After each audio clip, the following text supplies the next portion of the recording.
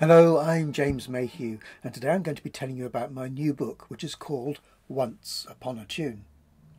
This is the third film about the stories in this book, and today I'm going to be talking about one of my favourites. It's called The Flight of the Bumblebee.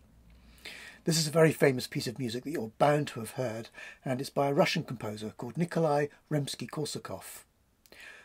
The piece actually comes from a much bigger work, an opera called The Tale of Tsar Zaltan, of his heroic son, Prince Gwydion Gwydinovich, and of the marvellous Swan Princess. How's that for a title?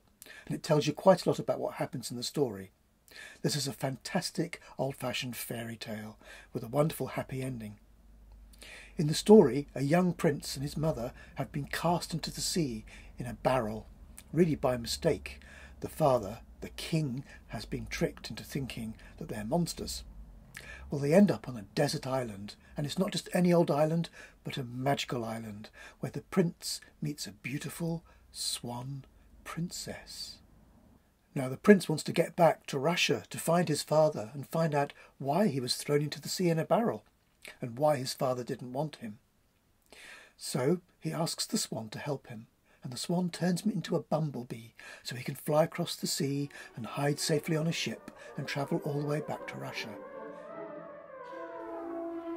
The swan flapped her feathers and said, "Then become a bumblebee. Hide away on the ship and soon you will know your story." Wings grew from the prince's shoulders, buzzing and whirring, and up he flew into the blue sky.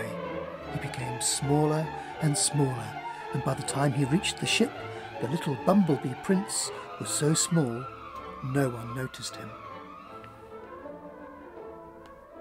The composer Rimsky-Korsakov loved writing fairy tale music, and he was a wizard with the orchestra and knew how to use all the different instruments to create the most dazzling and colourful sounds.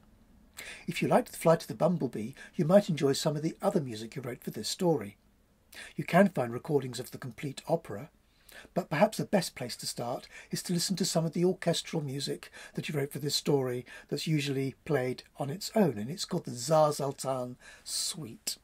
And there are three pieces. There's a march for the Tsar, a description of the barrel at sea, and lastly a description of the Swan Princess and some of the wonderful magical things on the island where they get washed up.